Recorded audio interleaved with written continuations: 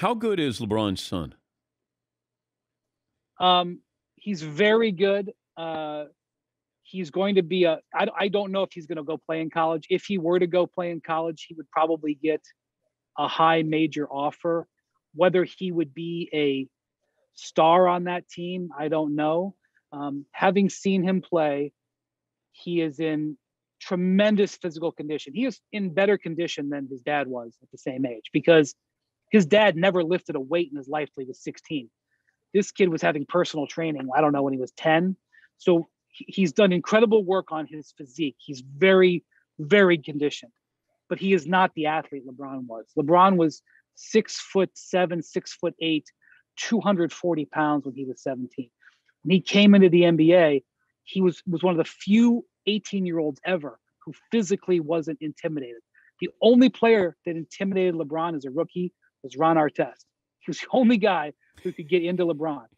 That would not be the case for most 18-year-olds. So Bronny is very skilled. I think he's listed as a 4-star prospect. So think about that. A 4-star prospect, that's what Kentucky, North Carolina, UCLA go after. He would be able to play a school like that. How many 4-star prospects make the NBA? I don't know what the percentage is, but it's not super duper high. Obviously, if he wants to be in the NBA, he'll get a chance in the NBA. That will be his last name will carry him as to that. But I think assuming that he's going to be ready at age 19, that's a big ask, Dan. Maybe he will be. I mean, that's 2 years from now. Maybe he will be. But when I saw him play, he was a freshman. And there were 2 guys on his team that year that are now in the NBA. Zaire Williams, who's with the Grizzlies, and Brandon Boston, who's with the Clippers. Those guys, when you saw them, you were like, whoa, I will see that gentleman in the NBA in 2 years. I don't get that same vibe.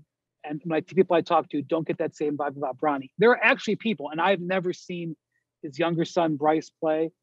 There are people who have told me that Bryce actually might be the better prospect amongst the two, but Bryce, I think, is 13 or something like that. I don't know if we can go that far down the list. I remember watching when Lonzo Ball was playing and LiAngelo and LaMelo. And I'm watching, and I think he was a freshman at the time, LaMelo. And I said, that's the guy who I think is going to be the best player. But he didn't know how to play. Like, he was just all over the place, and they all they did is run and gun. Lonzo loved his passing. LiAngelo could shoot. I thought LaMelo had the entire game. I didn't know that he would be this good, but you start to see guys in the embryonic stages, and then that's what they're always trying to project.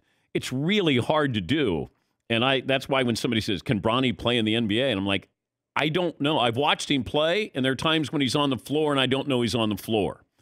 When LaMelo was on the floor, I knew that he was on the floor. He was involved in everything. Yes, and I mean, I don't think it's a matter. I mean, I don't think it's a matter of comparing him to LeBron, because LeBron was the greatest high school player that people who watched high school basketball for 50 years have ever seen.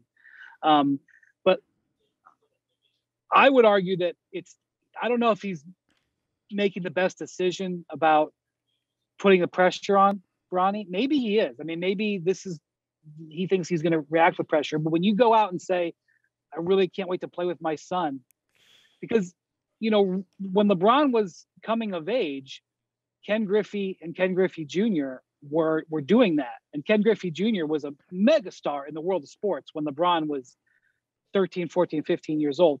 The guy at Nike, who was been like LeBron's father figure, Lynn Merritt, before he handled LeBron for Nike, he handled Ken Griffey Jr. LeBron's first game as a Cav, in the Nike seats, Phil Knight, Lynn Merritt, Ken Griffey Jr., and World Wide West. But Ken Griffey Jr. came to his first game. So I think he had this affinity for that for decades now. It's a lot to ask from the young man. And I will say this. I spent time at Sierra Canyon, where he plays in the San Fernando Valley.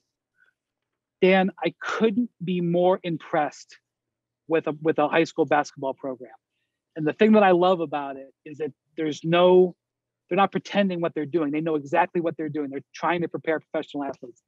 He couldn't be at a better place. I'm sure it's one of the reasons why LeBron moved out to LA. He's getting every advantage possible. And one of the things is they don't let Bronny do interviews. Like when I went to see him play, he wasn't allowed to interview him. So I thought, oh, that's really good. And then I saw that there was a camera crew following him around, including all the way out to his car to get into his. This is a 14 or 15-year-old freshman, all the way out to his car to get into his car.